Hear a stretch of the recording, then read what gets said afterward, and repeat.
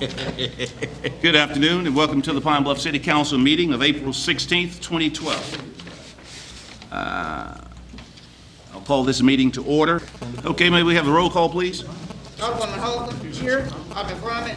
Here. Alderman Eastley. Here. Alderman Stepp. Here. Alderman Walker. Here. Alderman Boyd. Here. Alderman Brown. Here. Alderman May. Here. All right, thank you. Each of you have a copy of the minutes from our April 2nd. Second. It's been moved and probably second that we approve the minutes presented on April 2nd, 2012. All in favor of that motion, let it be known by saying aye. Aye. Any opposed? The motion carries 8-0. Ms. Hogan, we're going to roll into our committee reports. First, we'll have ordinances and resolutions, please.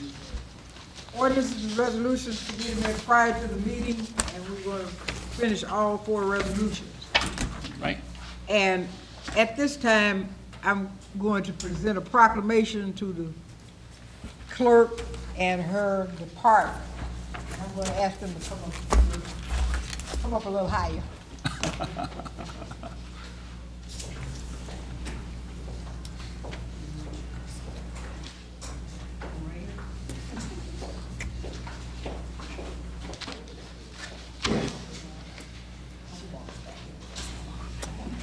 Remember to smile for the camera. Everyone, you see me? Yes. Okay. This is first of all, I have an announcement. Municipal Clerks Week, April the 29th, May the 5th, 2010. The clerk's office. 2012. Right. Going back.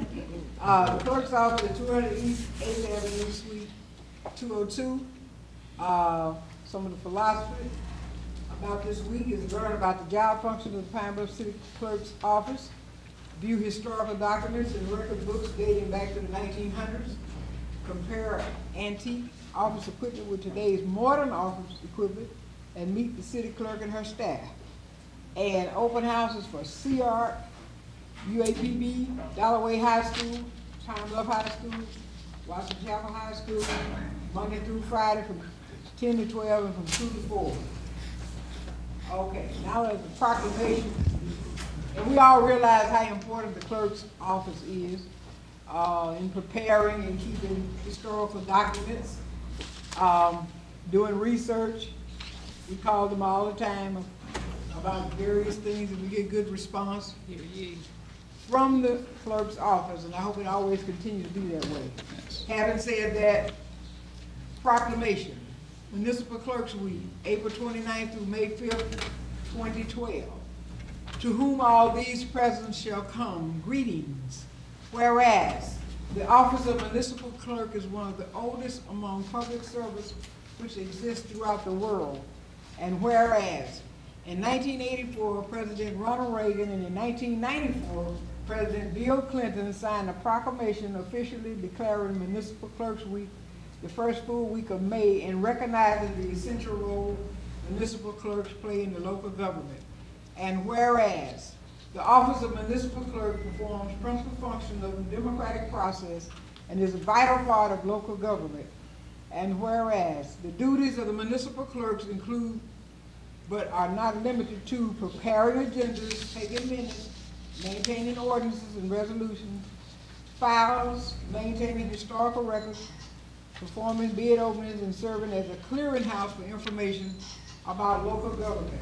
And whereas, the office of municipal clerk consistently and efficiently serves as local legislative body, the municipal staff, and the general public by recording the actions of the council and committees, maintaining them for reference and inspection, and preserving them for historical continuity that can be passed to future municipal officials and staff members.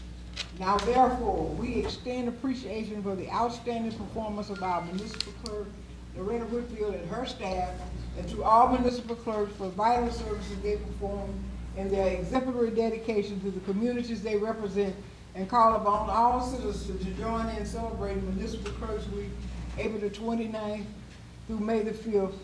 And it is signed by the Honorable Irene Holcomb, the Senior Council Member, April 16th, 2012. And I would add, if you can keep the minutes of what we talk about up here, you good.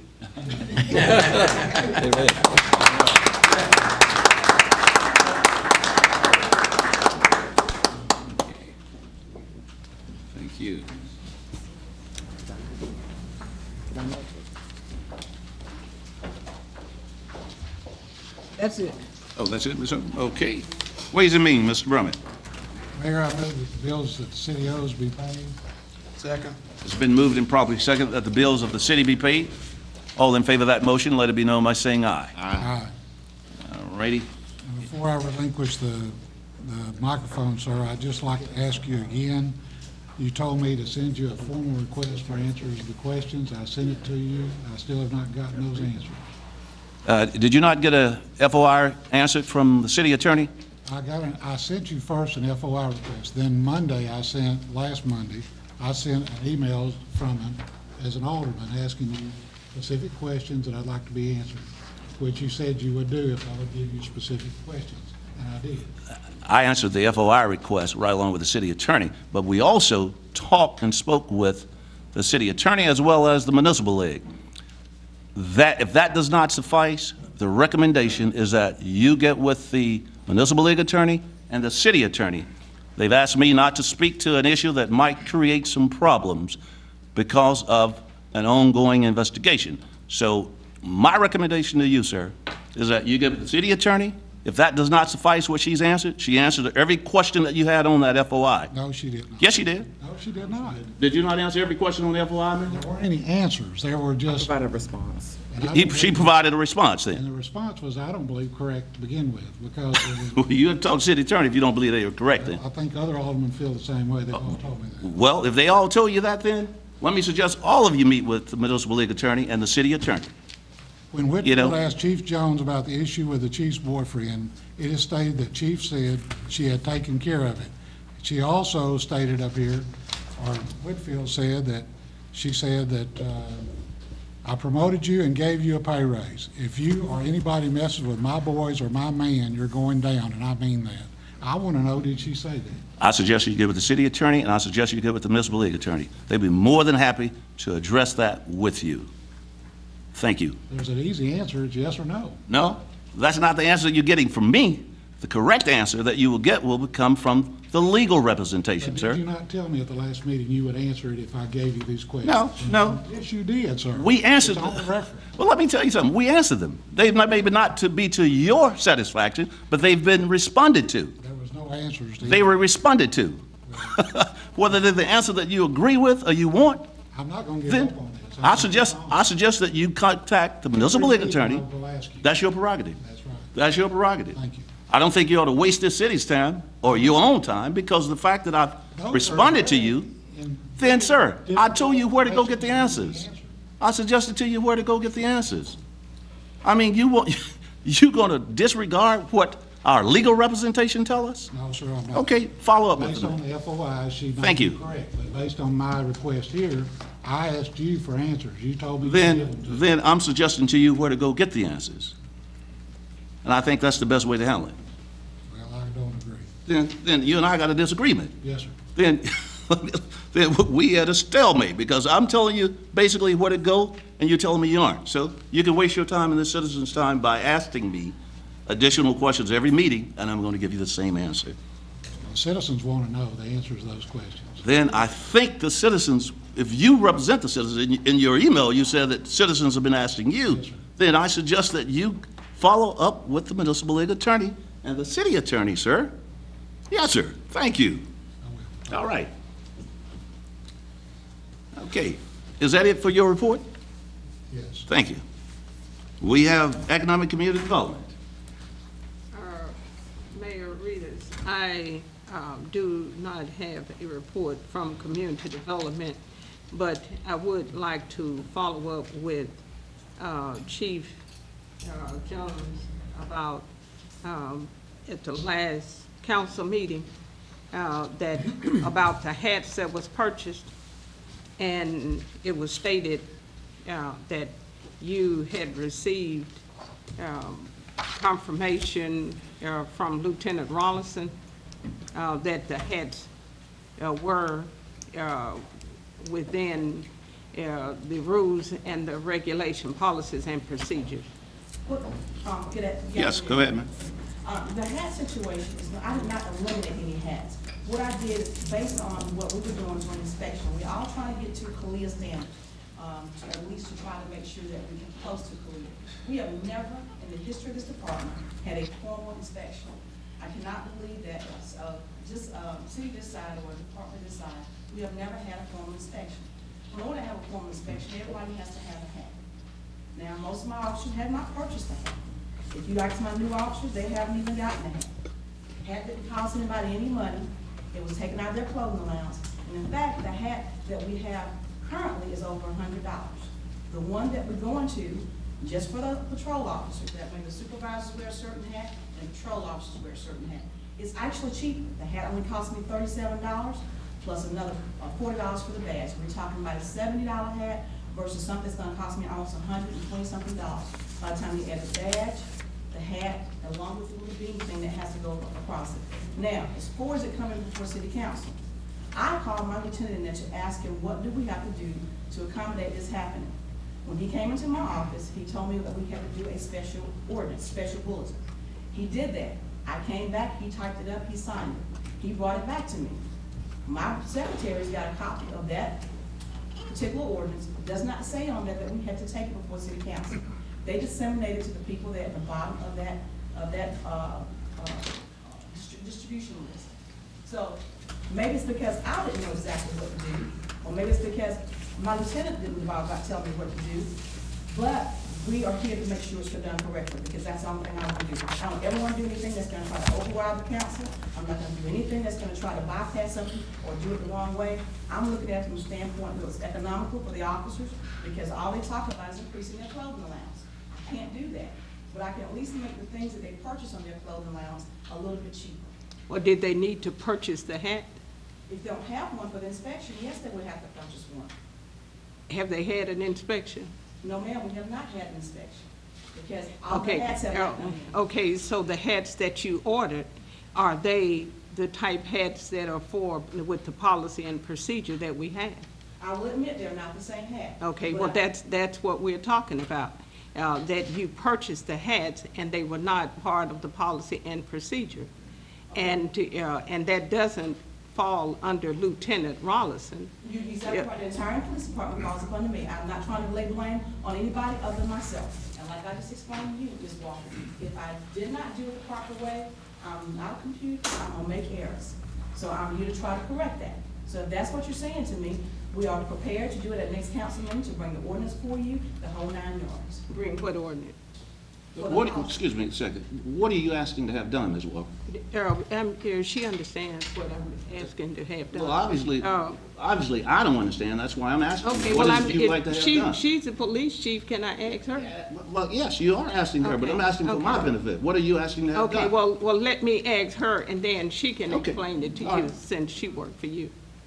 And I also, work for everybody. I work for the whole city of Pine Bluff. uh-huh, So I work for everyone. I just do okay, not work but for he's your boss, She's aware of that. Go ahead and answer the question, ma'am. okay. Also, have there been some other changes with the policies and procedures No. about when you haven't to wait till I finish asking the question? I'm just telling you, that's the only one that I have made. Okay, well, what about when you take your leave, when you take your vacation time? Okay, that has not been changed to the point of where you can still take vacation time up until December 31st. But you have to understand, that is our highest peak time of crime. November and December is the peak time of crime in any city. And we all know that. You can check across the board, that is your peak time of crime. I cannot allow somebody to take a 2-week vacation, or a week vacation during our peak times of crime. They can surely take vacation time. I'm just telling them they cannot take a 2 or 3 week vacation time during those peak times of crime. As an administrator, I have a right to do that. I'm not telling them they cannot take vacation time up until the 31st. They can take vacation time. You want to take 2 days here, 3 days here, that's fine. But I cannot have those scheduling times during those times I need my officers to be here in the city. Okay, do your policies say that that the vacation time has to be taken by November 15th? And then, no, it says it has to be taken by the 31st. What it says, That's what yours say. no, what the policy says is by the 31st 31st of what, ma'am? of November, of December. But your policy, that is the original You policy. can ask any of But- my. but Ms. your Walker, policy let me says interrupt you. what? Let me interrupt. You can ask any of my command staff, and they will tell you exactly what I have said in my meeting. And I told them, I do not mind them taking 2 or 3 vacation days, but if you cannot take 2 weeks in December and November, when those are the peak times for my crime. That is what I'm telling you. You got all three of them here, and you can call either one of them, they will tell you what I said in my staff meeting. Okay, well, you're saying with your crime, is this the same crime that has been with all the other chiefs? But if that is the case, if you wanted to change it, why not come before the council and change it like it's supposed to? That's not a, excuse me, Chief, that's not a policy change, ma'am. That's a recommendation that she's made to her staff, that due to the fact that crime is always at a peak during the holiday season, November, December, the recommendation is that don't take all your vacation time or save it for that particular time of the year. You want to stretch it over. You want to have officers, you want to have your peak force, in fact, in place during that particular point in time. So you can't have everybody on vacation. Okay, but if this just happened, if this is going to be, why not change the policy and procedure? Excuse me a second. It's not necessary. She runs the day-to-day operations. That's not a policy change. That is a recommendation that she's making. I tell my staff, we don't need everybody out at the same time. Let's work amongst ourselves to make sure that we are covering the citizens and covering the services we need to provide. You all can't be out during the holiday season. I can understand English. Is it a problem with her saying it? No, I just said it so you'll understand how I feel about it as well. But I wasn't concerned about She how you said felt about that. it. I was asking Okay, her. she said that. Ms. Walker, let me explain to you what happened to you the first year I was here. 2010, I'm not going back. Excuse me. Let her. I'm not going back to 2010. Well, that's what caused the incident. That's what caused me to do what I did. We I had came up. people taking hundreds We of came, trips, and the excuse hundreds of me. people, I did not have enough officers here to accommodate what I had here. There were so many people gone, I didn't have enough to cover my shift. I would not be put in that position again as an administrator and jeopardize the citizens of Pine Bluff. I would not do that, man. I would not. I bet. Okay. Thank you, Chief. And, no, I'm not finished. I'm not finished. Pardon me? And, I got one thing I want to know before she's there. and back with Keep in mind, Lieutenant this Rollins. is Economic Community Development. Report. With Lieutenant This is not public Rollins. safety, and this is not the Director of Economic Community Development. She With has the Lieutenant floor. Rollins. Yeah, I understand she has a floor, but the fact is, this is not the time for that. With That's the Lieutenant point I'm Rollins, making. and you told me that No, it's not. he had told you that you could purchase the hats. No. That's what you told me. What I told you was that he told me I did not have to make a policy change. I was assuming that the special order would be in place and that allowed me to do what I did. That is what I told you, Ms. Walker. Okay, and I he, never told you, like Lieutenant Rawlins said, I could purchase a hat. Okay. I told him that an ordinance was put in place, or special order was put in place, which I thought enabled me to purchase the hats. okay, and he told you that you didn't have to do a policy change. That is what my assumption was, because when he is a person. Okay, well, did he say it or it was an assumption? Ms. Walker, when I called my. You told me before. You just said it was assumption. Just tell her it was an assumption. You told me before. Excuse me, Ms. Walker. You told me before that Lieutenant Rollinson told you that, and I asked you for a statement from Lieutenant Rollinson. That's not true. That is not what I told you. I told you that Lieutenant Rollinson did a special bulletin in order for me to do that. That's what I thought, that was all I had to do. When I called someone over there to say, what do I have to do to make a change, to make this happen, and I called the person who's an expert over there to do those things, I assumed that everything was done in that order. Now, grant you, it's my fault for not checking up and make sure what was done, but I did what I thought was supposed to be done, Ms. Walker. I'm not here to deceive anyone. I'm not here to take anything from anybody. I'm here to run a police department. The fact is, we're not concerned about you running it.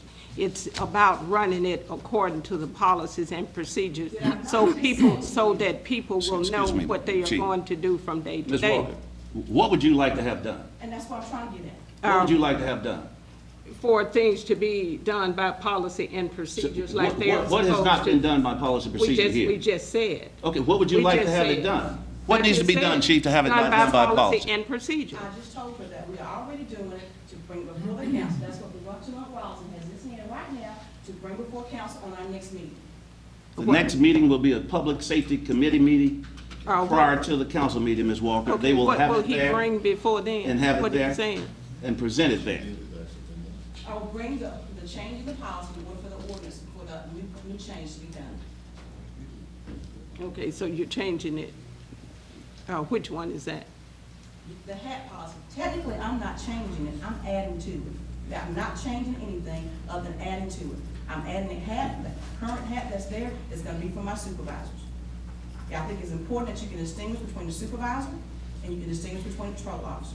So the supervisors wear a different hat than what your patrol officers wear. So so what is happening to the hats that they already had? The supervisors will wear them, ma'am. She just said that. You don't have that many supervisors to wear. And I have one other question. I just have one other question. Has Lieutenant Rollison been moved from detective?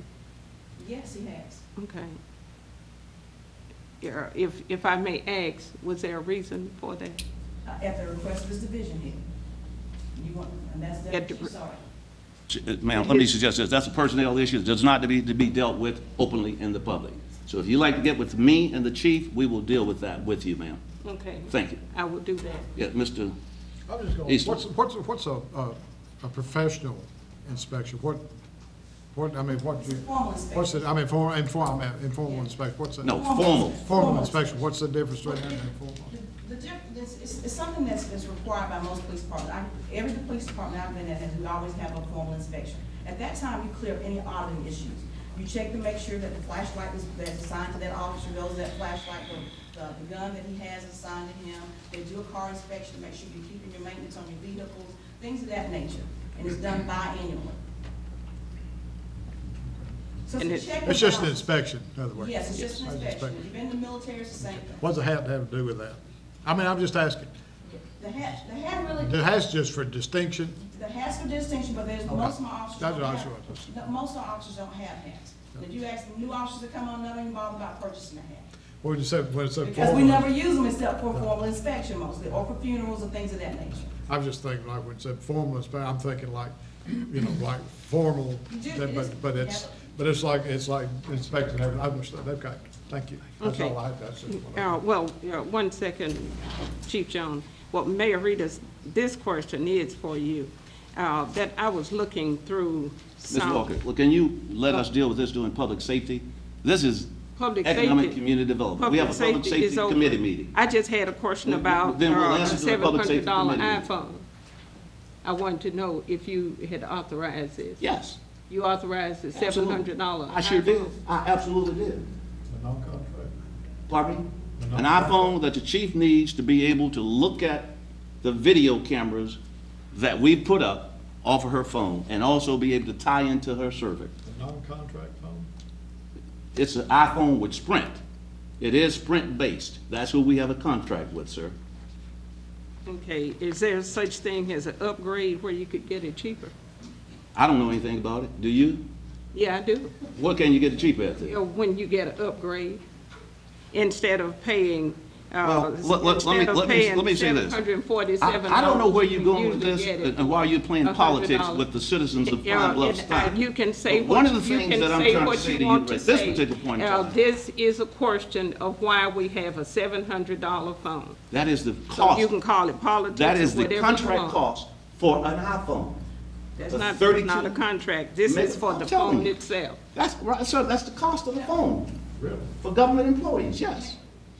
That's the Okay. cost of the phone. Why are we with Sprint then?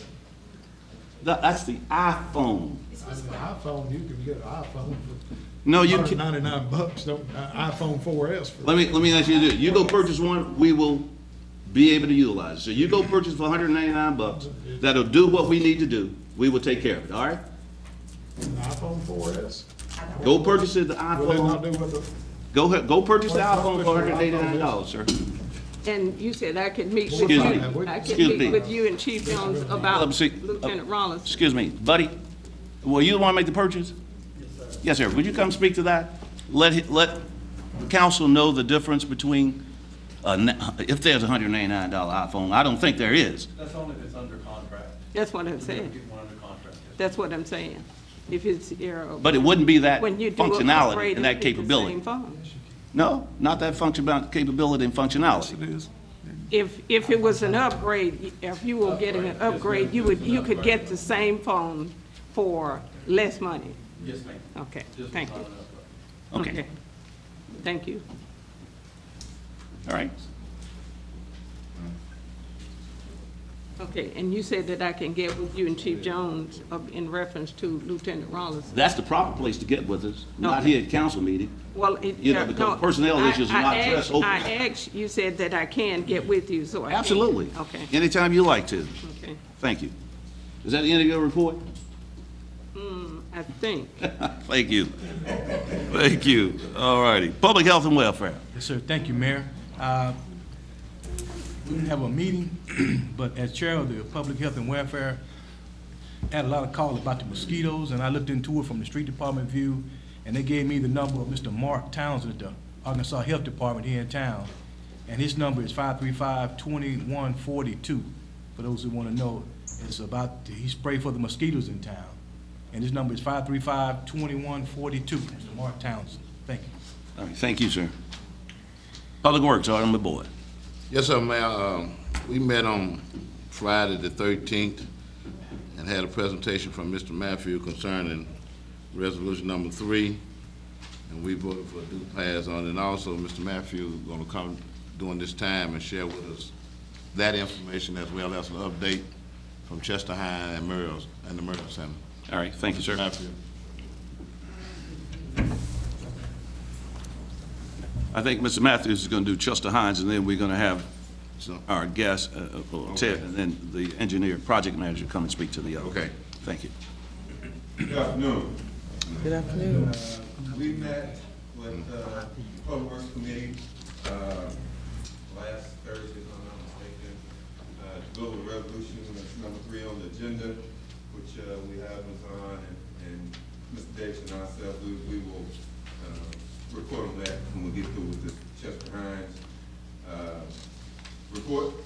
Before you, I think I presented everyone with a report in regards to an update as to where we are and the dollars that has been spent on improving the center.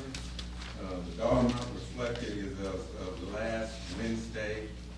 There are ongoing improvements going on as we speak now. So the dollar amount that is reflected is reflecting what was spent as of last Wednesday. Also, I have included some before and after pictures for the councilman who has not had a chance to go by and visit the center as to the improvements that have occurred. Just a brief overview. Painting of 60% of the building is done. Replacing of ceiling tiles, replacing of doors, repairs to plumbing fixtures, repairs to bathrooms. Numerous items have been completed as reflected on the report that was given on the money that is expended. We're in the process of bidding the gymnasium floor out, as well as the tile for the rest of the center. Also, the painting of the metal overhang that goes around the building. We expect to have those bids back and report to the council at the next council meeting as to the cost for those various items. Also, we have an ongoing contract with the painter that if you will see his name on the back, KER Construction. He is approximately 50% through with his painting of the building. Of course, we're dealing with the kids being there, so we'll wait till school is out, which will be out, I think, on the 19th or 18th of next month. We will complete our painting of the bathroom, cafeteria areas. We should also complete all our ceiling tile replacement. A lot of damage was done to the tile prior to us replacing the roof several years ago. So upon completion of the painting, we'll have all the ceiling tiles replaced. Also, we discovered when we replaced some of the ceiling tile that when the roof was leaking, it damaged most of the insulation that was there. That was an unforeseen item, so we are replacing all of the insulation that is currently in the building. It's old, it's damp, it's deteriorated, and we're moving forward with the project. We anticipate having the project completed, depending on the bids that we get back, by mid-June, hopefully before. So we would invite everybody to stop by and kind of see where we are in the process and that we're going through and the improvements that we're making at the building.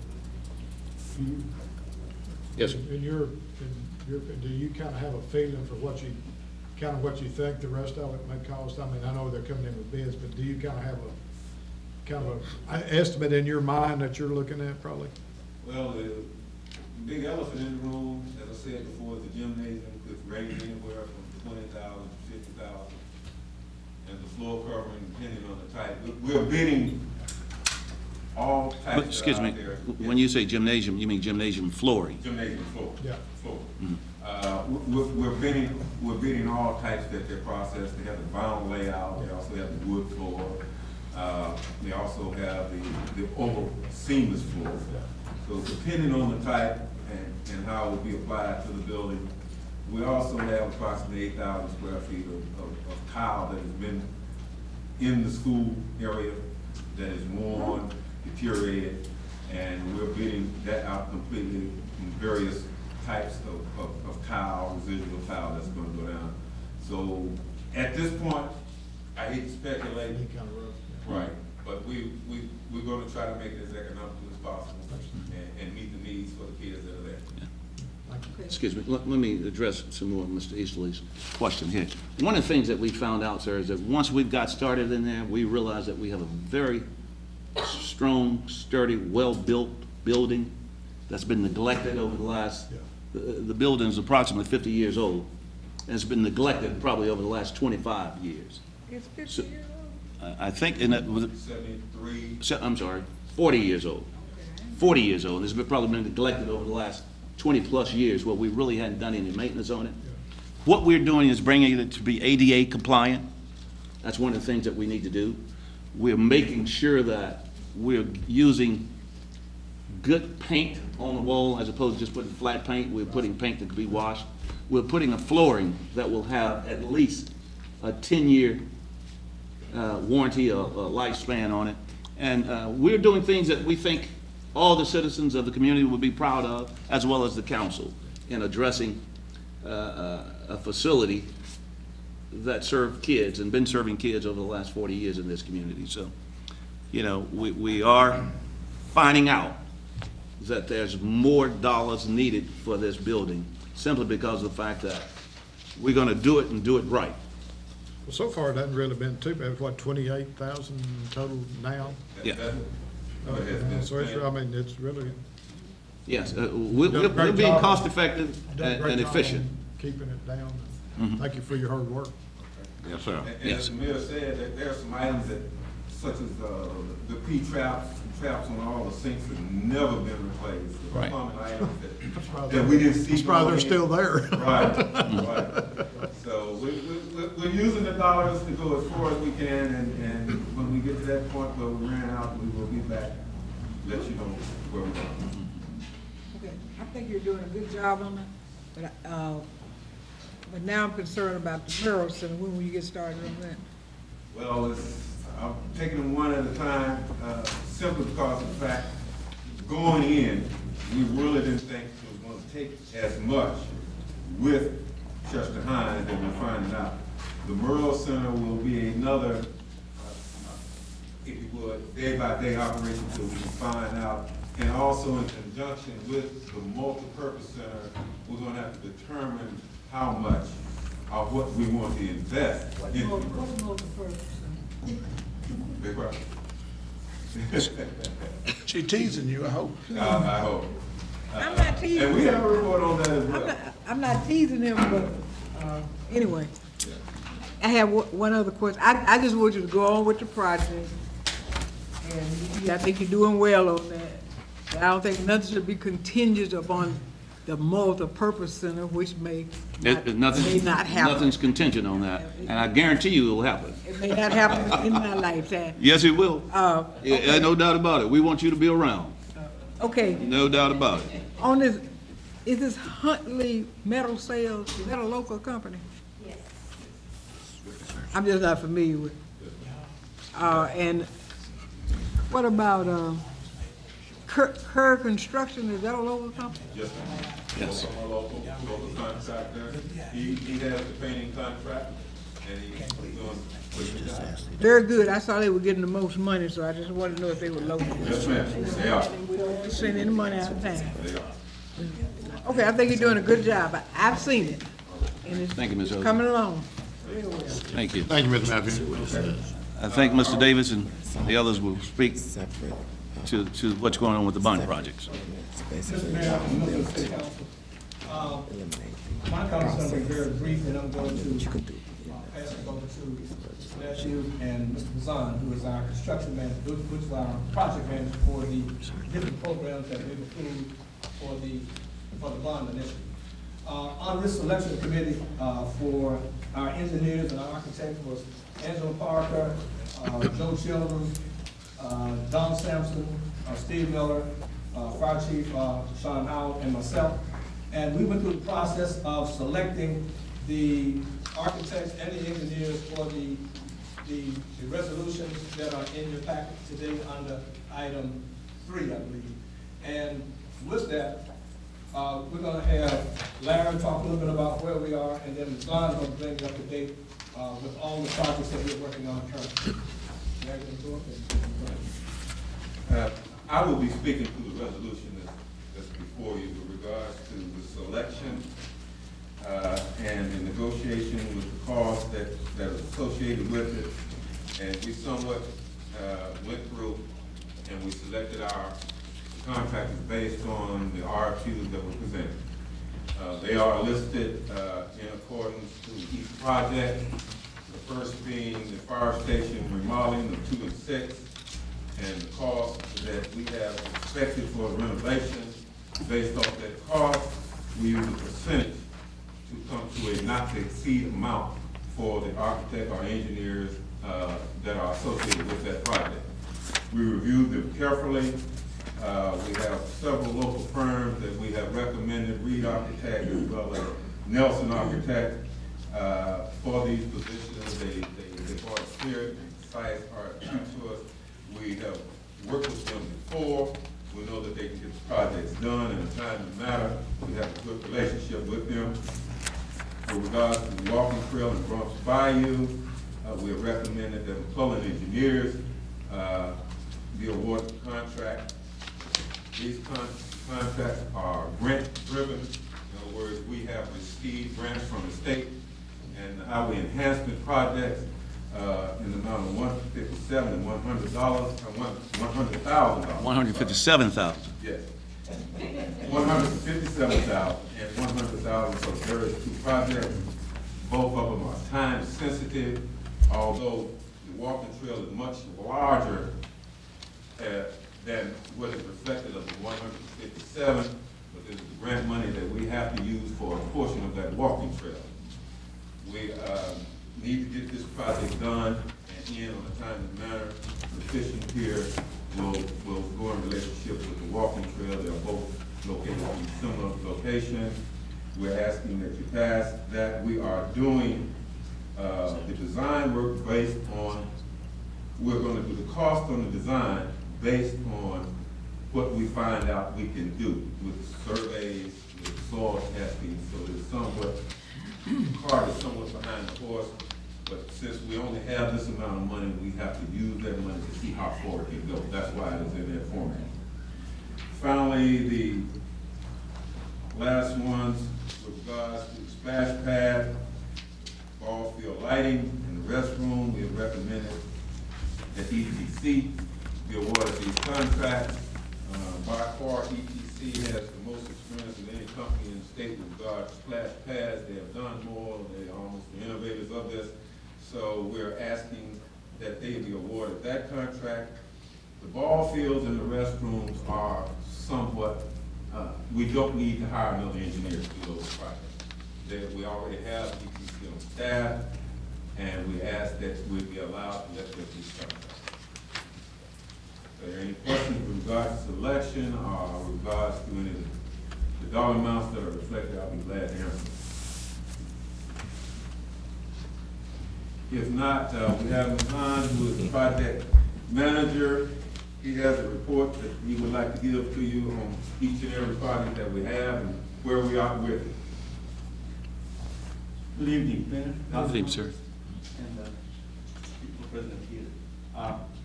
Just to make it easier, well, first of all, thank you for letting me come before you. I think this is my first presentation since y'all selected me, and this last 3-4 months, I've been busy at knowing the projects, knowing the task committee members, knowing the city, and I think I'm very comfortable now. So this is sort of a first report on what we have done so far and where we are today. And what I did is, to make it easier, I made the schedule a little bit colorful because it's easy to recognize. The one that you see in colors are the ones that we're focusing on right now. And also, the letters and things that I've used on the top, you will see abbreviation for it. For example, site selection is SS, procurement is PR, and BB is construction procurement, CP. So when you see a schedule where it says CP, PR, DB, that's what that means. And you'll see, for example, the first project, remodel station number 6.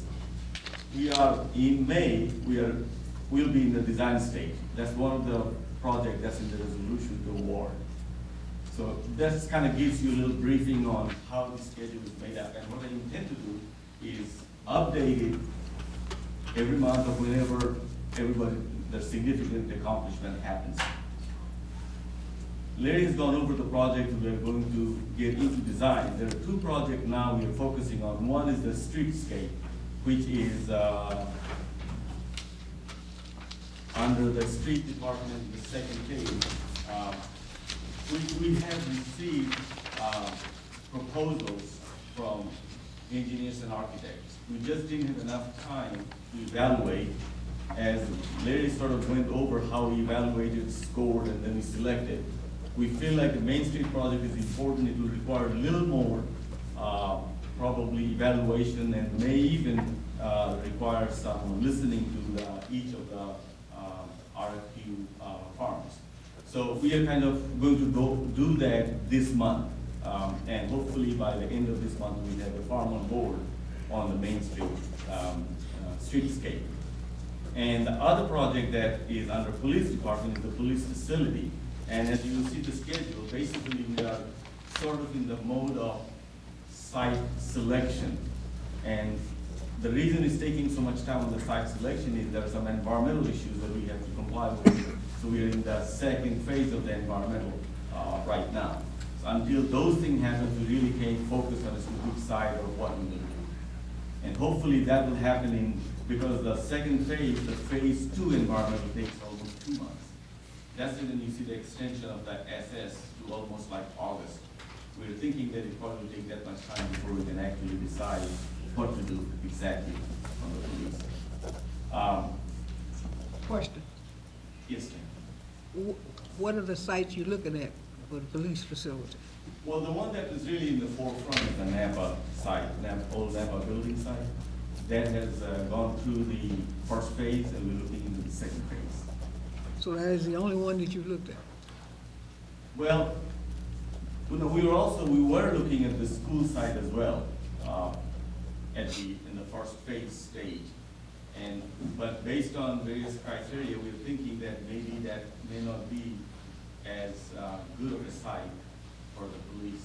It's large, lots of space that we don't know what to do with, and I think the presence is important to the citizens. The presence is sort of in the neighborhood. So there are a few little things we put together, plus it's expensive to go into the second phase. So we thought maybe the Napa site will do the second phase, see how it. So the school and the Napa site are the only ones you're looking at?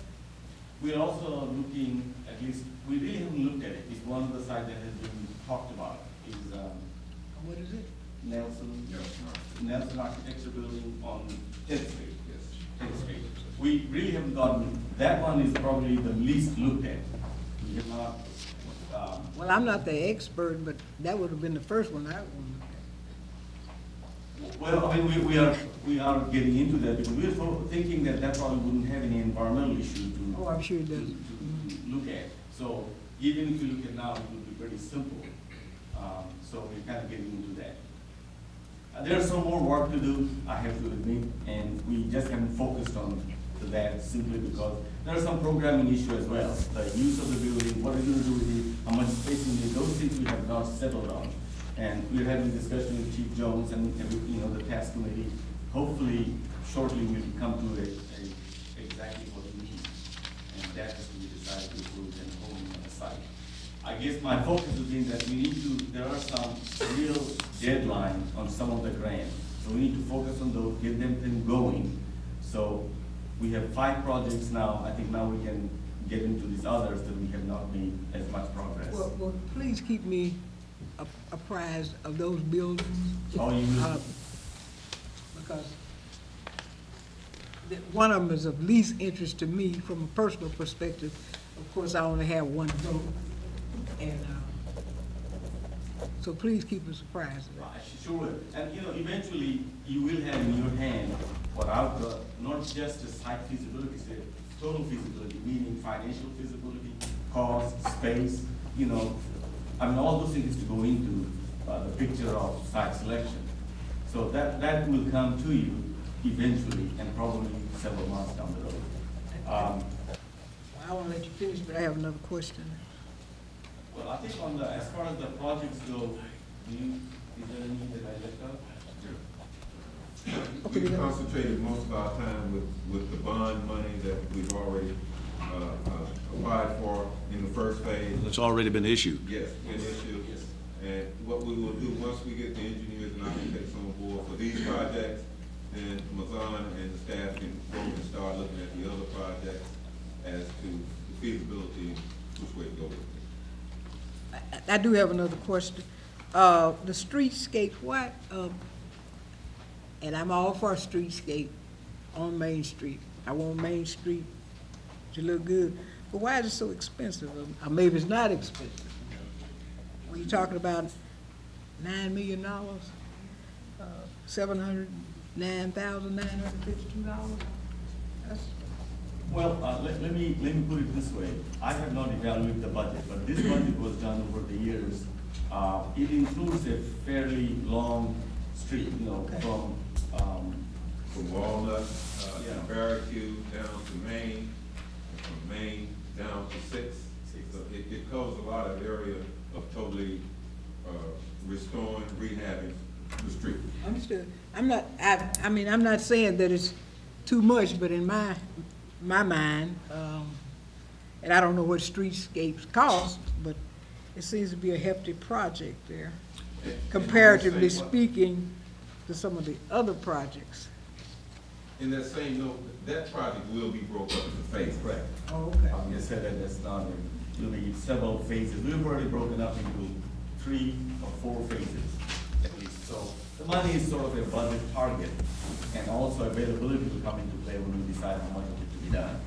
Streetscape involves a lot of things, from lights to landscape. Understood. To paving, so they're expensive as whatever you deal with. To infrastructure. Infrastructure, it gets expensive. We want it to look good, but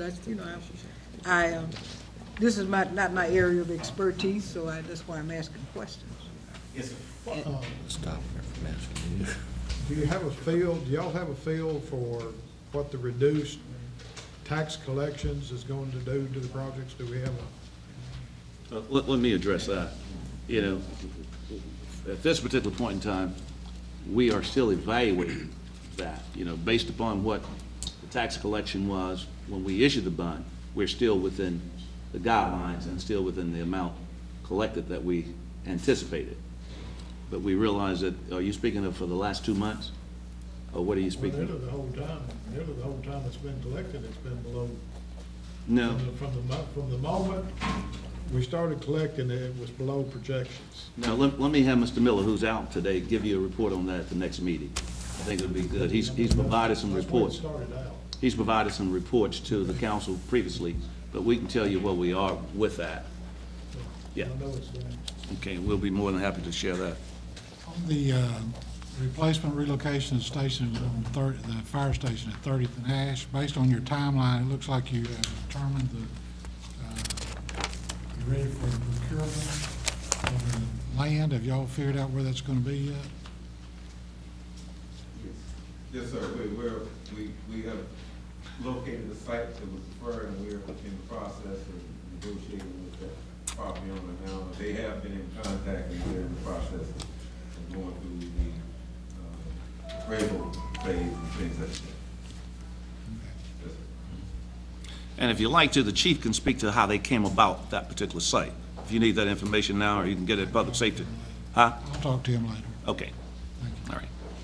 Matter of fact, let me ask you to do this. At public safety meeting, May 1st, May 7th, please bring the public safety group up to date on the 3 sites that were selected and how the recommendation came about that the site that the national group recommended and you guys recommended.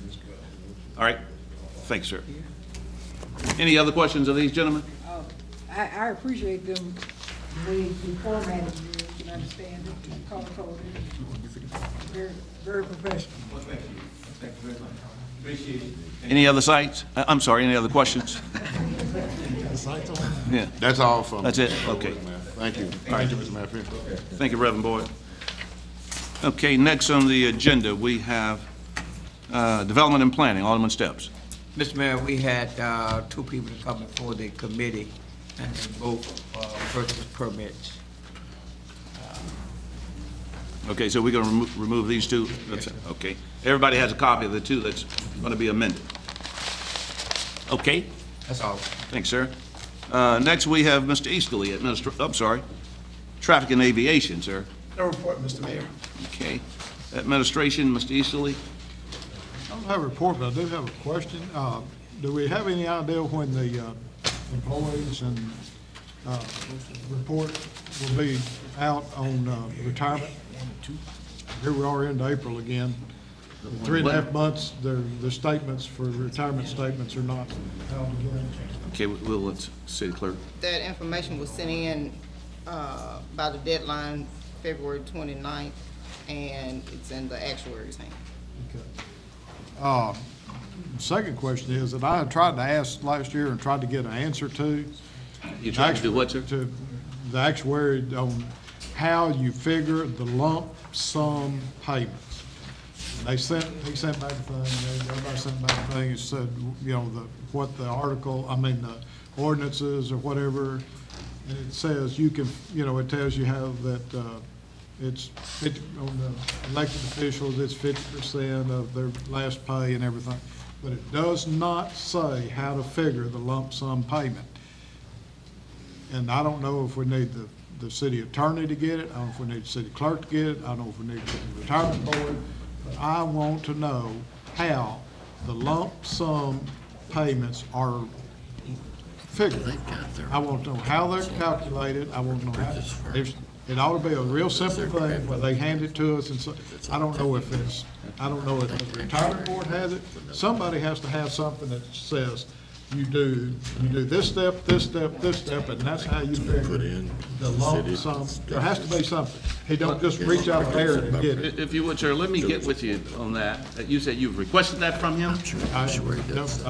Okay, did you request it? Phil worked on it, and he doesn't seem like, but I don't care if the city attorney has to send him an order. I don't care what it is. I want to know how. Let me do this. Let me communicate. You want more or less the formula. I want the formula. I want to know how it's done.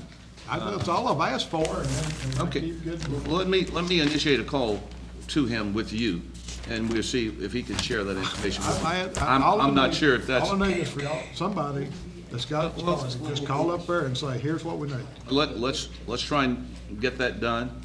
You're talking about the non-uniform, right? Yeah. Yeah. Non-uniform. Non-uniform. Or any of them. Okay. If they're different, I want to know how that's, I want to know how we figure lump sum payments for See, retirement. we have different actuaries for different pension He's boards. talking about non-uniform, Okay, so you're talking about non-uniform. not the fire. The non-uniform. Okay. Does now, does the uniform, do they have lump sum payments too? Yeah. I don't think Let's get together and we'll talk to the gentleman, the actuary, and I think you can explain to him what you're looking for, and he's the best to address that. We'll do that. It's real simple.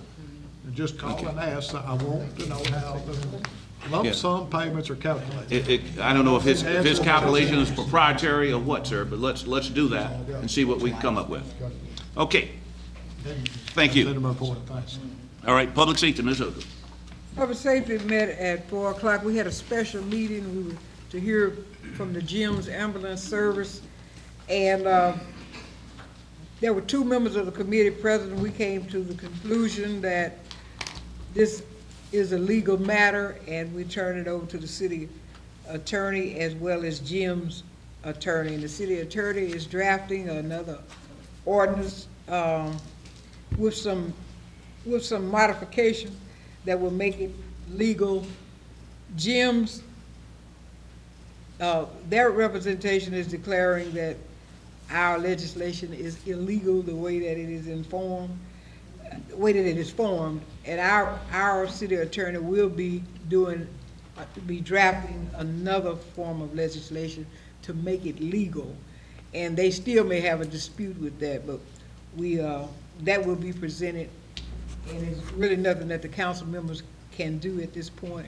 It is a legal matter, and I have, as well as other committee members, we have come to the conclusion that we're gonna let our legal department handle the situation.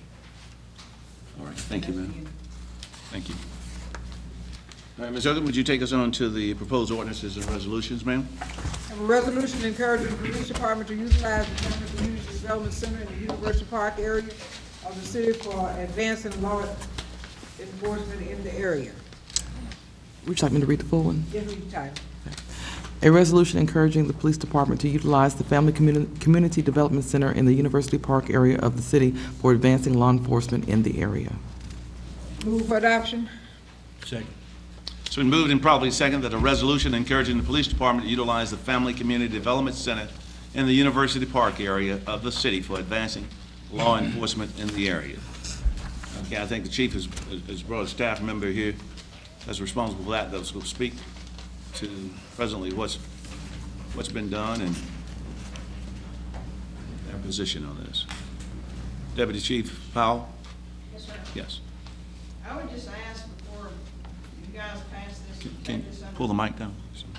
I would ask that you pass this and take this under consideration that if we pass this for this particular ward, it's gonna open, in my opinion, it's gonna open the floodgates for every business, every community center we have to want this done. We just don't have the resources to do it.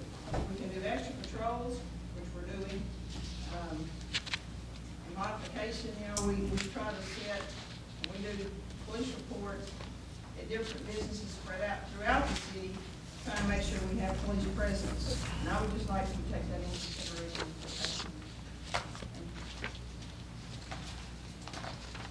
Any other questions? Yes, sir, Mayor. Yes, sir.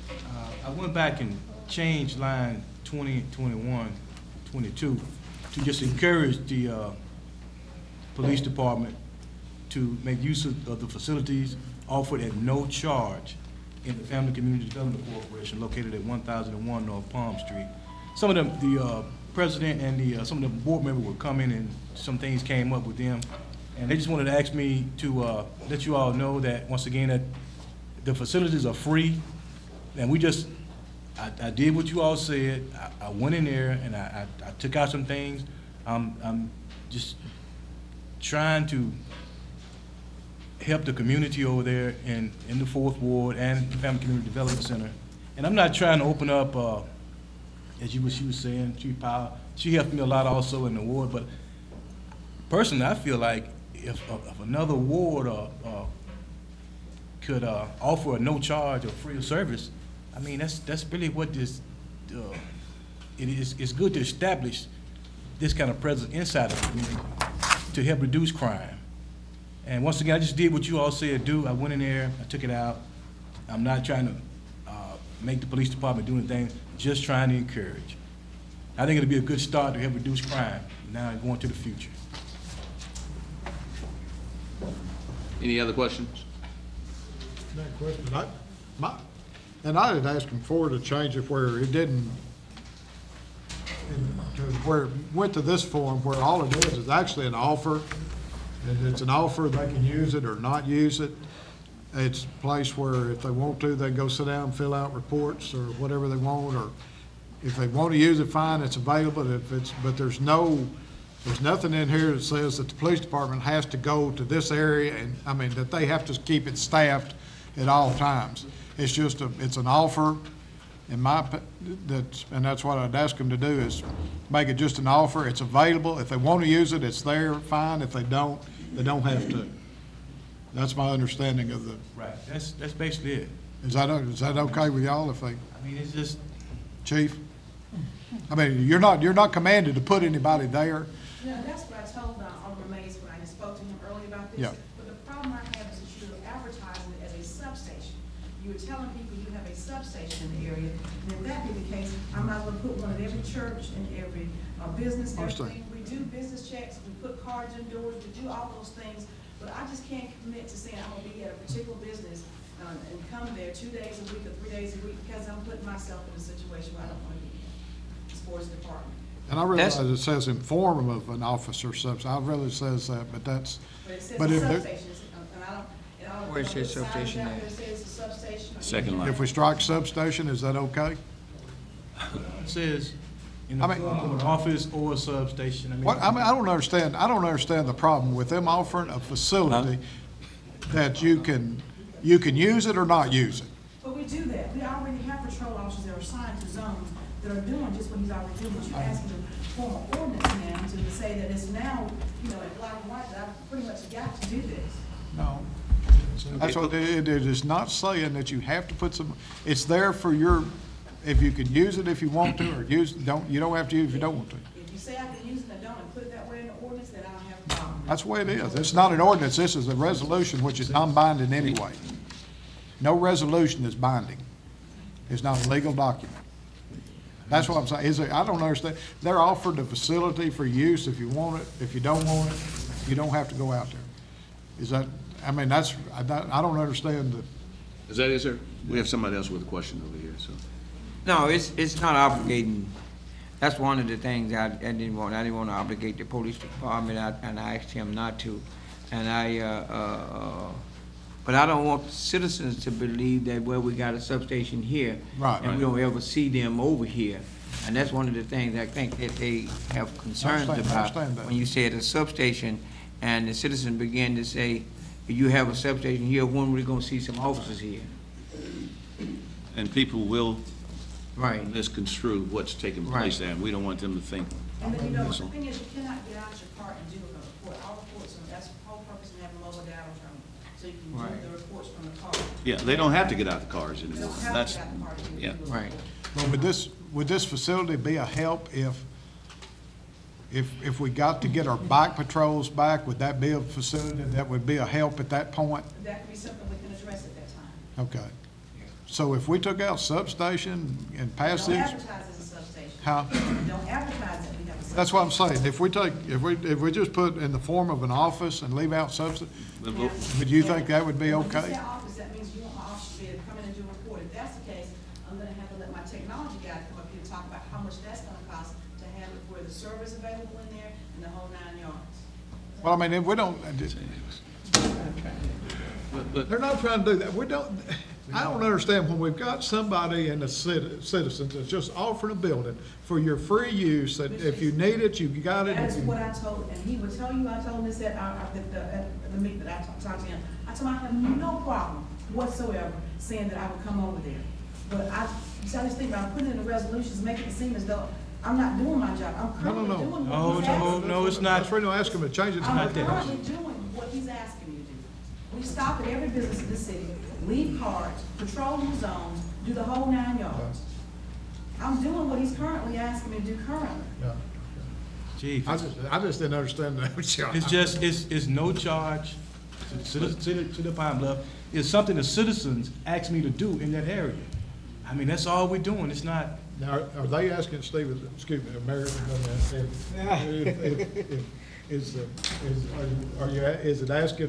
are they asking for a substation? No, just police presence. Like they can come. We encourage them to come when they want to. It's not a everyday. They can, like you say, encourage them to come at their own discretion. To the director of that building, she led me to believe that she was wanting a substation there. That's exactly what she told me when we talked about in the hallway. And that's what she said to me, that she wanted a substation at that location. Well, on behalf of them, now, they agreed, when we changed it up, they reviewed it on television, and they called me today and said, Steve, we agree with what you got. I mean, it's just simple. It's no charge, just to come by and stop. I mean, it's simple. Mr. Steps? I think this is why we ought to have our committee meetings. Some of these things that we are trying to hash out here, if you would have a meeting and call a meeting, we could hash those things out. Because when the citizen begin to ask you questions Right. about that, that means they have they're expecting something. They're expecting it. Because if the citizen told you to ask this question about where is our substation, when are they gonna come? Now, when they don't see it, they're expecting somebody to give them some answers. But if we would have had a meeting, we could have hashed some of these things out. We come back here to this table and we addressed this thing before, and we asked you to have a meeting. And you never call a meeting. Now you come back here and you're expecting us to go back and deal with the same thing that we were dealt with before. And we can say it sounds simple here, but in the mind and perception of the people is where your problem is gonna come in at. Not us up here, but the people out there in the community.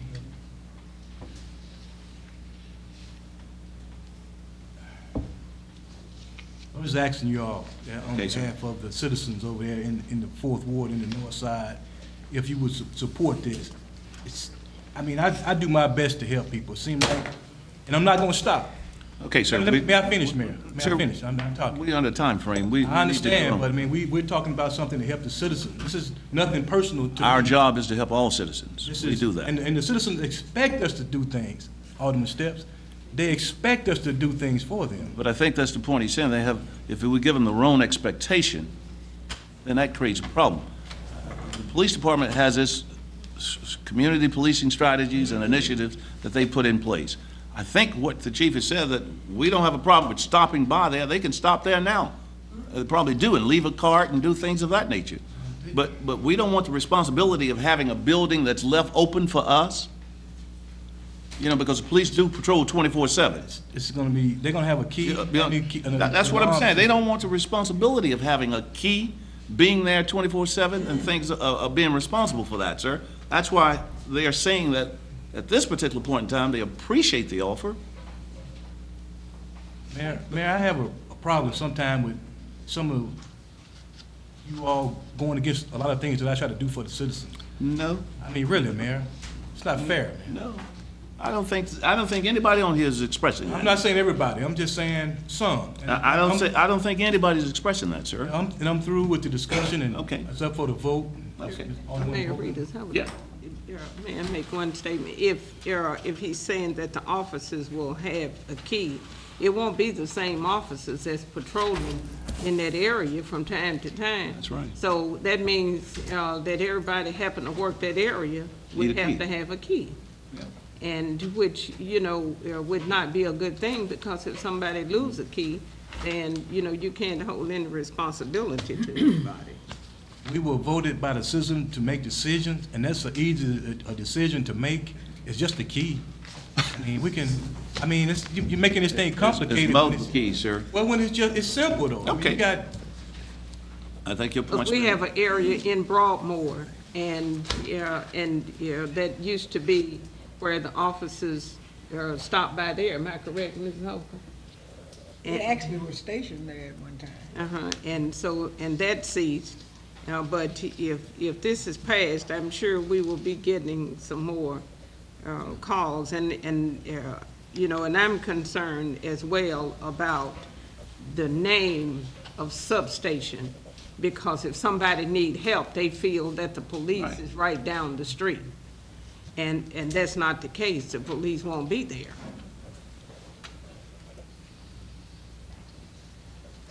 All righty. Hearing no other discussion, motion on the floor. All in favor of the motion, let it be known by saying aye. Aye. All in opposed? Aye. Motion fails for a lack of a fifth vote. And a resolution instructing the Fayetteville Police Department to assign 2 detectives or officers to handle code felony criminal cases involving death or serious injury and providing for regular updates concerning progress in the cases. A resolution instructing the Pine Bluff Police Department to assign 2 detectives or officers to handle cold felony criminal cases involving death or serious injury and providing for regular updates concerning progress in the cases. Move for adoption. Second. It's been moved and probably seconded that a resolution instructing the Pine Bluff Police Department to assign 2 detectives or officers to handle cold felony criminal cases involving death or serious injury and providing for regular updates concerning progress in the case. All right, the floor is open for discussion. Any questions up here for Chief or her staff? I had visited with, Pardon me? I had visited with Mr. May ahead of time. And I told him I can't support it with it instructing to have 2 officers assigned to that. I'm not, and it's about being about the business, telling the police department where they need to place their officers on a day-to-day basis. If we had the resolution that just says that we encourage the police department to work on cold cases as often as they can with as much, as diligence as they can, that's fine, but I'm not going to support it with having to assign 2 officers to a cold case. I mean, that's dedicated that way. I mean, that would be determined by the chief and the hierarchy of the police department as to how they handle it, but I have no problem with having a resolution that states that we'd like to have cold cases worked on and with whatever appropriate times they can and with as much resources as they can use, I mean, that they can spare anyone. Would you like the chief and her staff to speak to that? Well, let me say something before they come up. Go ahead. Ms. Walker had her hand up, though. Okay, go ahead. No, I just wanted to say in reference to a particular cold case that's referenced in this resolution. We can't do that. I think that case is already being worked on by Lieutenant Rollison, and he could probably give Mr. Mays more insight of what they are doing. Not particular in this case, because they won't tell anybody what they are doing. Maybe not even the family that they would tell certain things, but they are not going to tell things. But the fact that they are working on it, which is quite evident. Was actually before Lieutenant Rollison, Detective Sappho was the first one to initiate and start working on that. Who? Detective Sappho. When was that? Back in He riding a motorcycle one day. 2006. Oh, I'm talking more recent.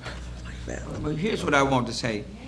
On any of those cases, can you imagine giving updates to this many citizens? You can't do that, first of all. You can't Not release just to that. the families, though. You're not talking No, but about You can't release it to the family. Well, I mean, just like Alderman initially said, I'm willing to change line to let them encourage them to do it instead of placing 2 detectives. I'm willing to work with you all. I'm not trying to make this stuff different. But sir, they do that. When they have reasons to speak with the family regarding an investigation, they do that.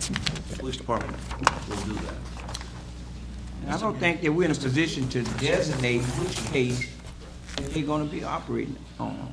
I think that creates a problem, because now we're putting ourselves in a position, now we're dictating and telling the police department, I need you to work on this one and not that one, and I don't think we need to get in that posture of doing that. Yes, sir. Mr. Mayor, certainly the last 2 resolutions are saying something other than what this city council does. We are the legislative body for the city. And we're not the body that dictates and tells the police department or any other department what to do. And that's what we're doing with these last 2 ordinances. We're actually saying that this is what you must do and this is what you can't do. And then we are being specific with a case in the second ordinance. These families are in hurt or in pain. And when you specify a certain family, you got other families out there that have problems too. I just think that we need to leave the police department to do their jobs. I think that her lieutenants and the mayor, when they have something that's that they need a binder on, I think they're working out among themselves. I just don't think it should be in the legislative body of the city to do that. We're dictating what the chief of police is supposed to do, and I think she knows her job.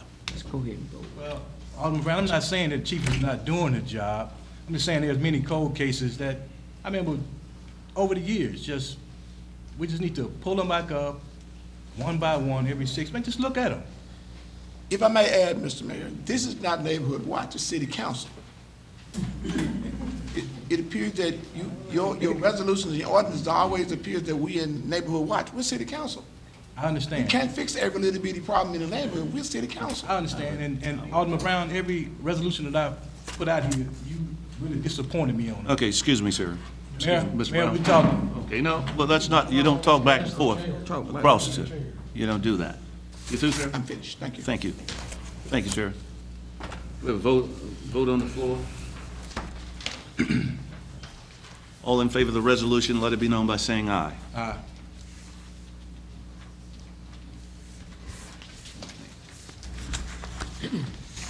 God bless Motion you. fails. God bless you. A resolution authorizing the mayor to execute agreements with professional services with Reed Architecture Firm, Nelson Architecture Firm, and McClellan Engineering, Inc., and ETC Engineers. A resolution authorizing the mayor to execute agreements for professional services with Reed Architectural Firm, Nelson Architectural Firm, McClellan Engineering Incorporated, and ETC Engineers. Move for adoption. Second. It's been moved and probably second that a resolution authorizing the mayor to execute agreements for professional services with Reed Architectural Firm, Nelson Architectural Firm, McClellan Engineering, Inc., and ETC Engineers. I think the floor is open for discussion. If there are any questions that you might have, Mr. Mazan had to leave, but I think Larry Matthews and Angela Parker is here dealing with things that have taken place within the parks. Pardon? Okay. I have something. As a member of the Public Works with the Alderman Board as the chair, I'm a member of it. I recommend to do pass on this also. Thank you, sir. Mr. Mayor. Yes, sir. Now, I'm supposed to know it. I know it. I always say that, and something I should know, I'll let you know I should know. What is the fire station number in Dalloway? 6. 6. Okay, that's good, because I know it needs some repair. It's Thank you. on Moreland Street. Thank you. Yes, sir. Okay, if there are no other questions for them, all in favor of the motion, let it be known by saying aye. Aye. Any opposers? The motion carries 7-0. Reverend Board has an appointment he had to get to, so he had to. Okay, A resolution declaring certain houses, buildings, and/or structures as nuisances and ordering their abatement. A resolution declaring certain houses, buildings, and/or structures as nuisances and ordering their abatement. Move for adoption. Second. Mayor, I'd like to amend that to remove these two houses that you're both. Second. pardon me? Second. He said second. That's second. Oh, okay, I'm sorry. Okay. Okay, all in favor of the amendment, let it be known by saying aye. Aye. Okay, 7-0. Move for the original as amended. It's been moved and properly seconded that the original as amended be approved. All in favor of the original as amended, let it be known by saying aye. Aye. Okay, 7-0. Okay, I'll entertain a motion. It's been moved and properly seconded that we're adjourn this meeting. Thank you.